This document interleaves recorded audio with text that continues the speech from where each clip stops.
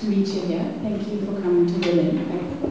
Can you tell about how the specific works were chosen for the books? Well, you see, the works were chosen, first of all, for Houston, the Fine Arts Museum in Texas, so that it's being transplanted from Houston to here. But every time you have a different space, it's a new exhibition. And usually, it transplants and it looks like an exhibition from somewhere else. And as I said, this is the first time I've seen an exhibition of Helmut that looks as if it's the first time on the walls. It took me a long time to choose the pictures. And I have a great assistant in Angelo Marino. Where are you, Angelo? Here he is, who helps tremendously. It took ages to choose the pictures because the man was so prolific. There were thousands. There's literally thousands of photographs of him. He always had the camera in his hand. So it's very hard for me to say, but there's a lot of sex in it. You can see that. Yes, that's what they come for. I also want to thank you all for being so loyal, coming all these years as you have. All these years as you have. And to just sit there and listen. And today we're going to have coffee downstairs in the cafeteria. Cup of coffee after, okay? Right? Yes. Yes. So we can make it short. Okay. Did I answer your question? Yes? Okay. And more specifically, yes. Was there any difference about big news? Every book, these are 3 books. White Women, Sleepless Nights, in succession that he did, and Big News. Each book had its own look and its own reason. As he went through life, the pictures became more, and he evolved. The sex came very late in his life. The nudes and the taking off of dressed and undressed, that sort of thing. He was a fashion photographer, known as a fashion photographer. Said he would always be a fashion photographer and nothing else interested him when he was taking fashion. But then they started to take it off for him and it ended up like this.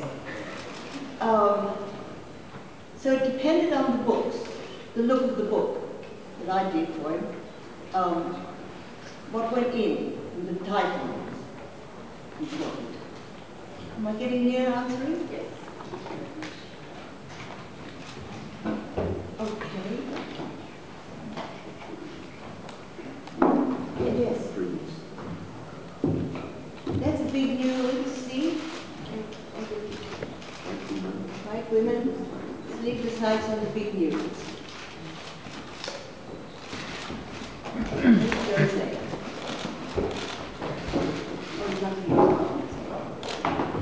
Okay. Come on, because we've got to go down for coffee.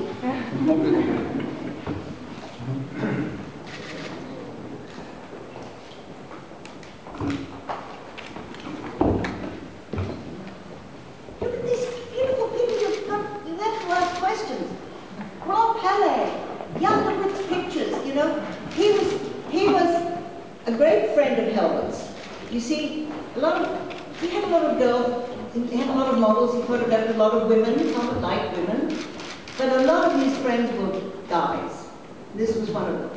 Jan was his friend from Freunden in Berlin, wasn't he? And he came late to Berlin, he was not a Berliner. Telling tales at school. But they got together and they shared a lot of things in common, including this little journey they made together.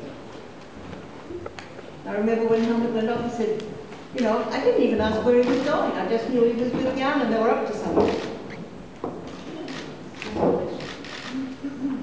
I'd like to ask. Hello. Hi, my name is Priscilla Oldenmeyer. I'm from El Netherlands, and I have a question for Mr. Jan de Witt. What has been your most memorable moment during this trip with Mr. Newton?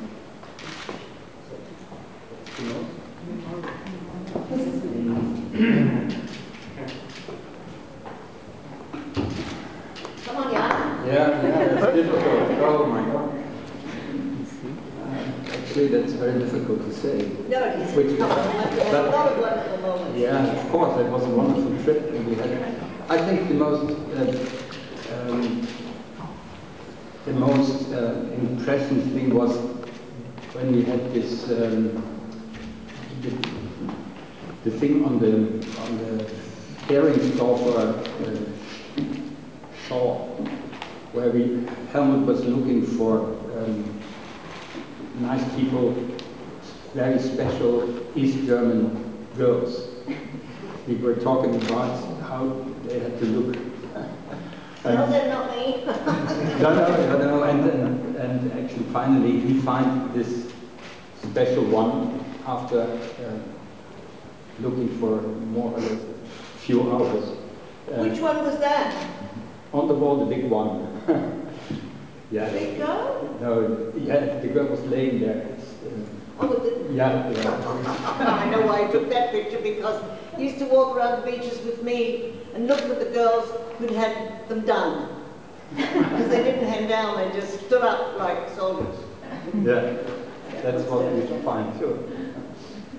Sorry, Jan. No, that's exactly okay. Yeah, that was the most, I think, the most impressive.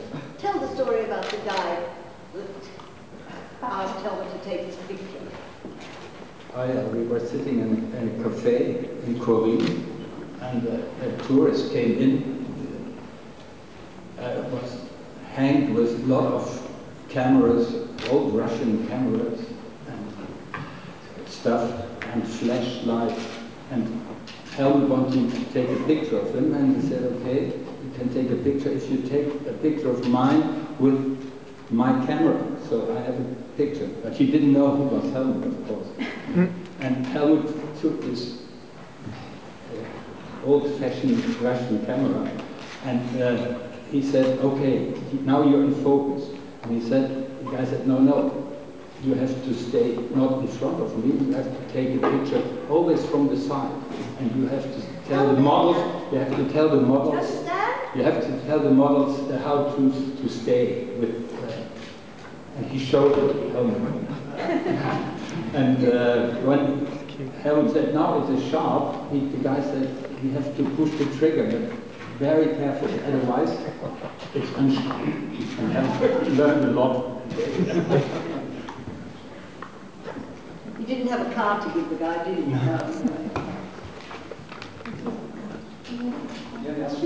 One question for Ms. Newton.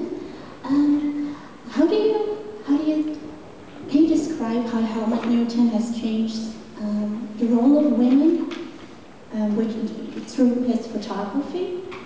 Well, he began with, I remember he took me into a park in Berlin and said, I said, why are we here? He said, I want to show you my first encounter with a little girl. I thought he meant, an 18-year-old. And he pointed to one of those iron fences that are very low in your parks and gardens. And he said, you see that? That's where I broke my wrist. And I said, he broke a wrist? Yes, I was chasing after a 6-year-old girl. You didn't have a camera in those days. Then the girls went on go-sees, as they call it. The model agency sent girls on go-sees for the fashion pictures. He always wanted to be a fashion photographer when he even was a little boy. That was his ambition, his aim. And then, as I said, he didn't get bored with fashion. It was just that he had this idea to do dressed and undressed. And he saw, as you know, in one of the books you must have read about him being Angela, was a Stern magazine that he was sitting in Stern magazine office, and he looked at the Baader-Meinhof gang, Germans. Remember the Baader-Meinhof gang? And they were all standing like soldiers, police photographs of them dressed, fully dressed. And he had this idea to take their clothes off and do the big nudes. And he began a series of the big nudes with the 5 big nudes that are outside here. And from that it went, the girls just wanted to take it off. So, took them dressed and undressed. I remember one lovely story that I have to tell you. He was photographing a collector of Nazi memorabilia in Germany somewhere. And this man was fascinating. He had a girlfriend, a very tall, blonde lady. And Helmut was photographing him. And he said, the girl was standing at the end of the table, just standing there. And he said, everything's going fine, except, Mademoiselle, you would look much better with your clothes off. And I couldn't believe it. She just started to understand. And of course, you know, nobody looked at the guy anymore.